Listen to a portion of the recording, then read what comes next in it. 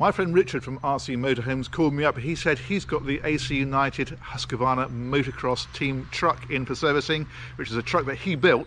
It's a custom-built RC12M specifically for the motocross team, and we'd like to have a look at it. And I said, absolutely. So I've come to meet Richard. This is Richard. Hi, Richard. How are you doing? Hi, Nick. How are you? Very well indeed. Very well indeed. Good to see you. And you? So this is it then? Yeah, this is one of our biggest trucks. This is the RC12M, and it was commissioned by the AC United Husqvarna Motocross team as their official team truck. So the riders can operate out of it, and the mechanics. It goes to all the events in the UK and Europe.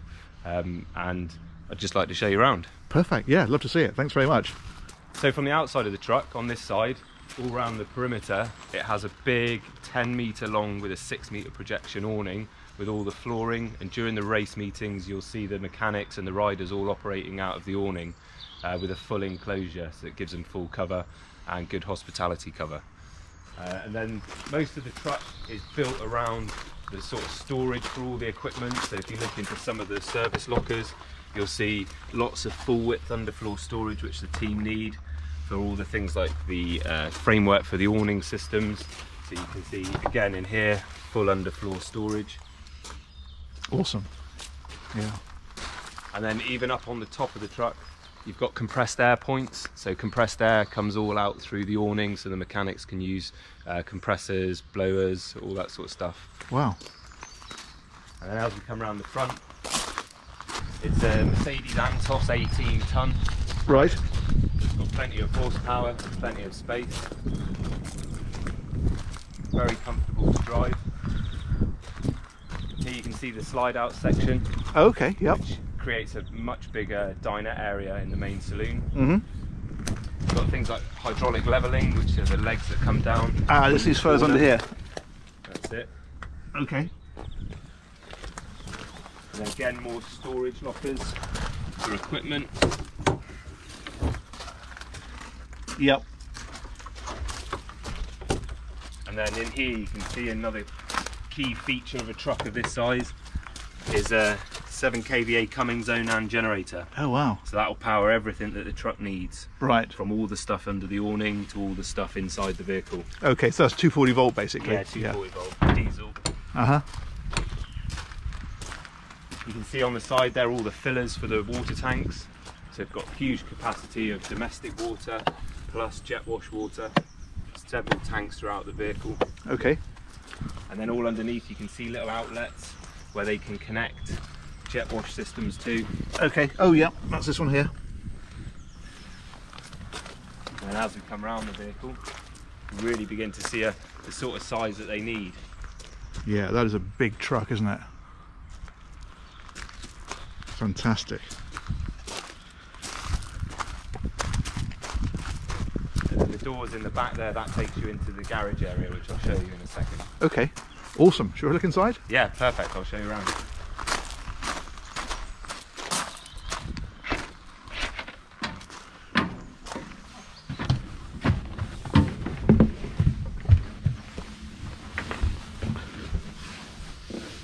So as you can see here, this is the main saloon area, and also the slide out section here, which is the dinette, which is in the out position.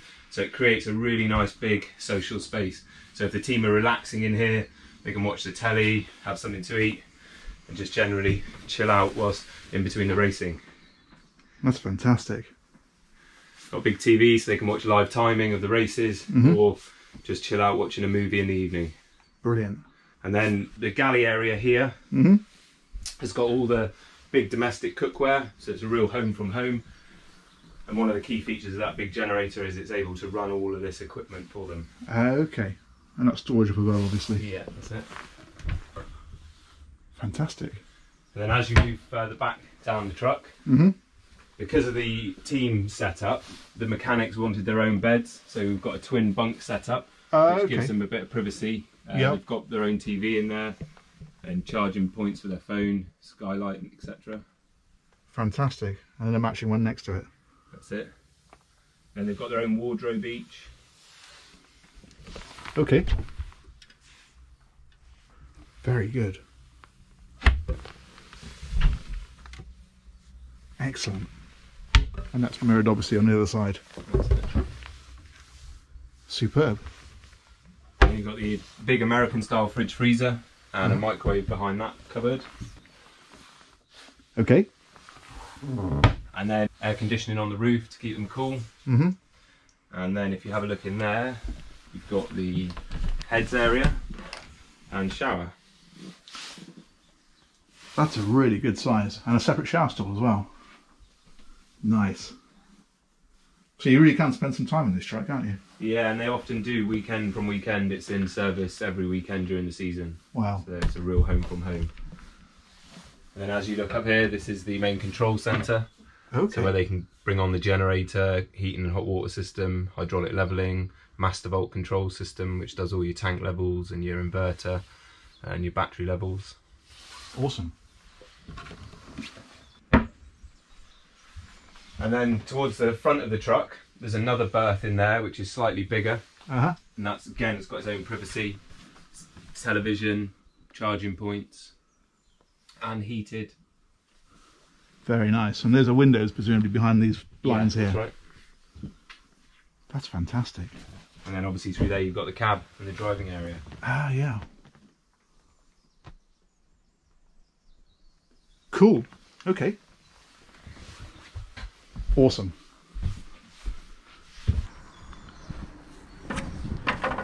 Okay, now let me show you the most important feature, the garage area.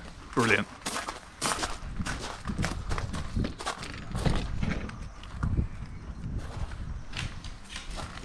So in here, you can see this is the main storage area for the motorcycles. Okay. And often you'll see the riders in here, perhaps in between races, just getting themselves prepared to go out. Up here, you can store 3 bikes. So when they're travelling and they've got all the bikes set up ready to go, you've got the wheel holders on here, each side, various locker spaces. And then down on this area, you can put another 3 bikes if they need. And then the workstation at the back end of the truck, which is where they'll store things like oils, tools, spare parts. They've got a drinks fridge. They can control the generator from in here if they need to put the compressor on. They've got compressed air point here, so if they're working on an engine or anything like that, they've got power close by, 2 40-volt sockets and USB points. Fantastic. So you can get 6 bikes in here. Yeah. That's amazing. And then another key area, which is the upstairs area. Okay. Which you'll find they use that for the compressor and spare wheels and tyres and some general just bike kit. Wow, that's another big area actually, isn't it? Yeah. And then also access onto the roof where they store all the awning system. Okay, let's go and have a look.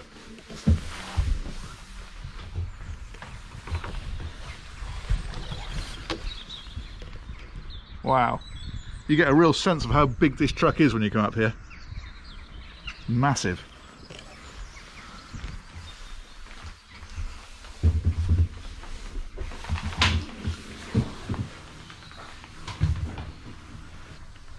Well, that is incredible. I'm really impressed with that. Thank you very much for inviting me to see that one. No problem. Pleasure, Nick. Nice to see you. Nice to see you too.